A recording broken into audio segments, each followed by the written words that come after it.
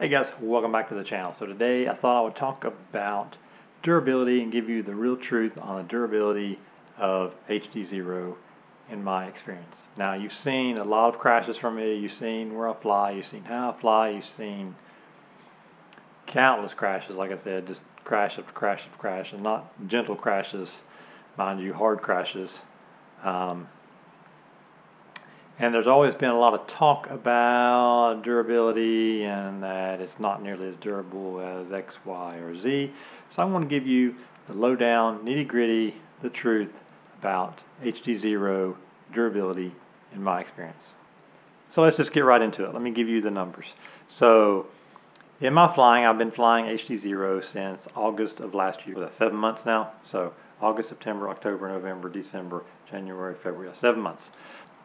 So in that time, what has been the casualties of my flying? In my flying, casualty-wise, aside from motors and other electronics, HDZero only, the only thing that I broke VTx-wise is the very first VTx that I had, and this was the one given to me by my buddy John. This one was an original one. He'd had it for a while. But never used it. This is the original one, the 2S to 4S version. That came with like the little extra regulator thing. If you were running more than 4S, you had to use the regulator. So, which I never did since I was running 4S. So this right here, this thing went, and it still gets power. The little red light comes on, but the blue light never comes on when you plug in the camera or anything. So it just, I don't know what's wrong with it. Something's wrong with it inside. I don't know exactly what. If there's somebody out there that wants this and you're good with electronics and you want to tinker, by all means, I will send it to you. Just let me know. Anyways, yeah, but it's not working. The one other casualty from all my flying, this MIPI cable. So yeah, I don't know exactly what happened here, but this MIPI cable doesn't work. Now I'm not sure how that happens. Anyways, it doesn't work. So MIPI cable, one MIPI cable, one VTx through all of the crap that I put it through. Now the VTXs that I'm running now are the newer ones that handle up to 6S, and I only run 4S. So I can't speak to someone running 6S and voltage spikes and all that kind of stuff that happens whenever you crash, and maybe that makes it more susceptible to going out. I don't know, but I run 4S. And like I've said before, I don't see any reason to run 6S. I have absolutely no need for any of the benefits of 6S. You know, nothing against it. If you want to run it, by all means, but personally, I like running my stuff on the more conservative side, because with electronics, you know, less is more many times.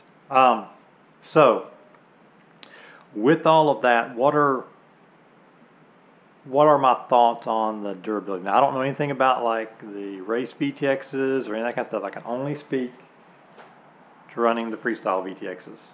And again, this is the only one I broke. This was the original 2S to 4S one. The ones that are the newer ones that don't have that limit, I've not had any problems with those. They have worked fine. Now, other experiences, the other bad stuff as far as HDZero is concerned, in my experience. Now, coming from analog, I'm used to crashing, and video not going out unless your battery gets disconnected or unless you actually chop a cable. With digital, it seems that when you take a hard hit, sometimes it just goes out. Like it'll shut itself down. It gets a spike, I guess, and it shuts itself down, and then sometimes it comes back on its own. Usually you got a power cycle and then it comes back. That's probably the thing that irritates me probably more than anything, is that really hate that happens. I wish there was a way to fix that. I don't know. I'm not sure what the causes are, so I don't know. You know, someone who is better with electronics might have a better idea. My guess is power surges and the electronics shuts down to protect itself or whatever. You know, that's my guess, which is, you know, I mean, that's a good thing. It protects itself, but it would be nice if it didn't have to do that. If it could just handle those power surges a little better. Maybe there's a better way of wiring this up to prevent that. I know that some people try to use the like power from the flight controller.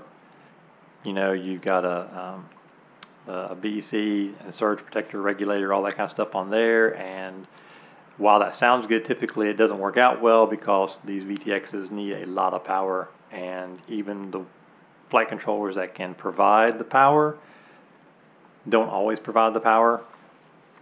So again, I'm not an electronics expert. I don't know the ins and outs of that. I don't know the whys or the why nots, but in my experience, it's been better to power it directly off of the battery. Works way better. I don't fool with smart audio. I don't fool with controlling this thing from Betaflight. I don't need to. I can just use stick commands, and I get it on the goggle display and can change all that stuff. So, you know, for me, power direct and run 4S, and makes a world of difference. Now, to help with the shocking and stuff, let me show you. So to help with the shocking and stuff, let me show you this. So mounting this thing, this is key, I think, to durability. This is basically like a soft mount here. I designed this thing for the frame that I fly here. I'm flying the Moxy frame. It doesn't have a 30 by 30 mounting point in the back, which is what this Freestyle VTx would mount to.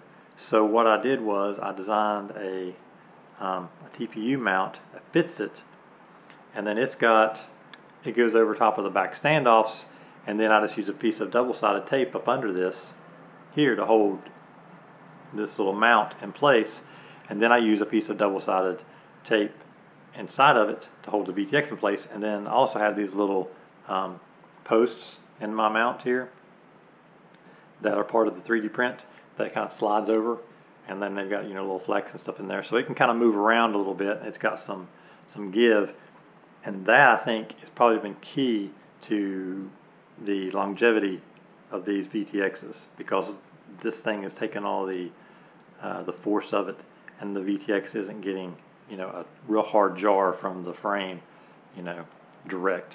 So I think that's key. And I think the people that probably have the problem are probably hard mounting it. Something that would be nice in the future, maybe, Carl, if you're wanting to tweak the design of this a little bit. I mean, of course, changing the location of the plug would be great, but if you didn't want to do that and you just wanted to do one other change, it would be great to kind of make these holes a little bigger and be able to put some rubber inserts in there. So for the people that want to mount them on a hard mount, they can have some rubber inserts into the holes there, and then mount it on a 30 by 30, and that would give them the ability to mount it and keep it in place, not have to have a bunch of double-sided tape, not have to have a bunch of specialized mounts, and get the durability with some shock absorbing there. But the other thing that would really help would be to not have the cable on the side. So speaking of that, that's part of what I did with this mount here. So on this mount, you'll notice I've got this little cover here. So this keeps, the plug goes out and the wires stay down up under that, and hopefully this is showing up on camera, stay up under that, and they get right in there, and that keeps the cables from getting jerked on, keeps them from getting pulled on, protects them, you know, keeps them out of the way of the props and everything, you know, in hard crashes. So that's been key. The way this camera mounts on the front here, it's got these little TPU mounts here because of the way this Moxy is designed. That protects the camera from a lot of jarring, and that really helps. So those, you know, those things really make a big difference in the durability, I think. So that's been my experience with durability. The ins and the outs, like I said, overall I've been really happy with the results of this thing. I've been really happy with the range on it. As you saw in a previous video, I'm running 25 milliwatts. Now, for the longest time, I ran, you know, full power on it. And honestly, I didn't get all that much better results from where I'm flying. But again, I'm not flying out really super far. Now when I fly farther, I will up the power. Or if I'm flying with someone else, I will up the power to match whatever they're outputting, or at least as close as I can get to matching what they're outputting to keep us from having interference. But just when I'm flying by myself in the places that I fly typically, I'm flying 25 milliwatts. I think that helps with longevity, but I've only been doing that now the last few weeks, maybe the last month or so. But that helps longevity, I think, in the grand scheme of things, because it doesn't get as hot. What else? Pros, cons. I mean, you know, performance-wise, image-wise, looks good.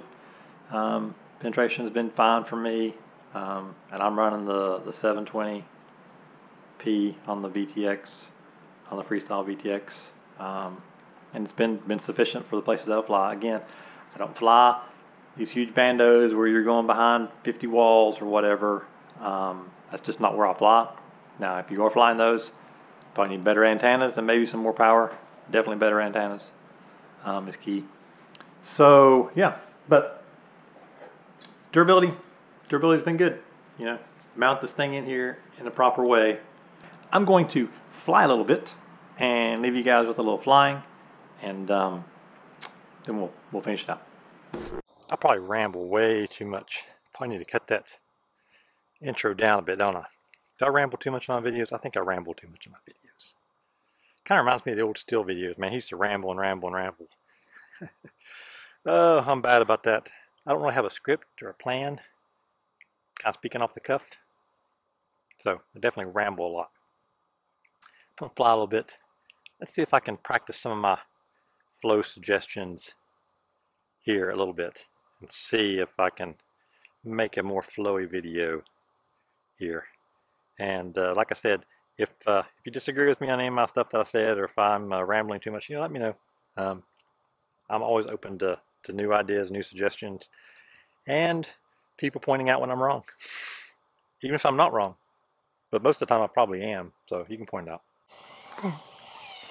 Just a little playing around here with this thing.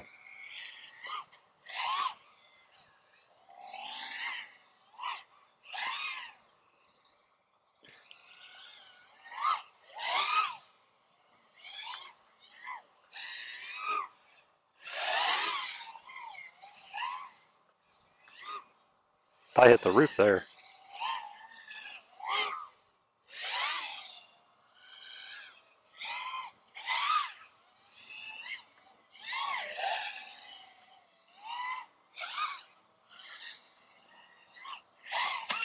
Oh, I did hit something there. I think I knocked.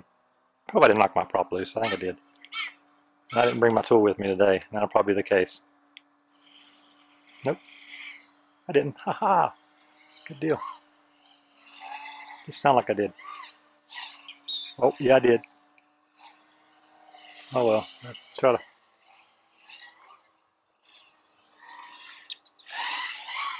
to. Y'all gonna hear that thing squeal a little bit. So if the thing's kind of funky, it's because I'm flying with a loose prop. I better land this thing. Maybe I can hand tighten it a little bit.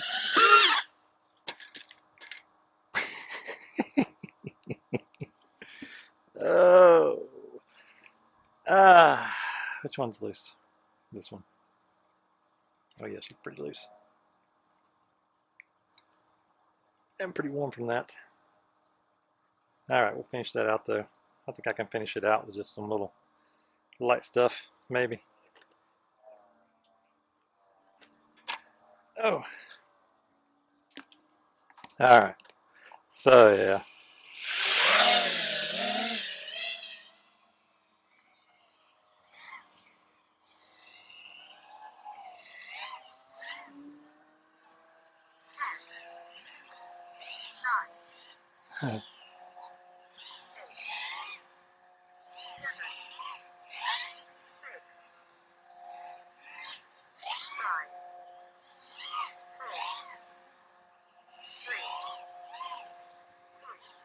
Getting better at this. Oh, so I did that. Alright, we'll call it that. I heard the prop squeal when I did that. It was only barely hand tightened there. And my phones are ringing, so we'll call it that. You guys have a good one.